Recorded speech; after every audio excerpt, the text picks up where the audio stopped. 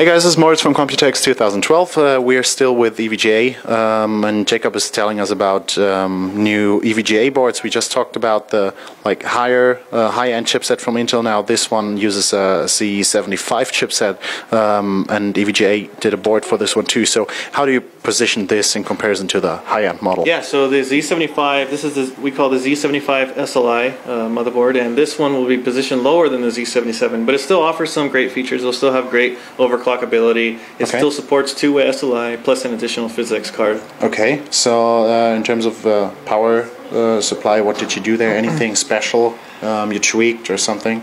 So this board has a 6-phase power design. 6-phase, yep, okay. But we did spend a lot of time on, just like the Z77 board, we spent a lot of time on the performance and tuning and overclock ability, make sure the BIOS has all the overclock settings that enthusiasts demand.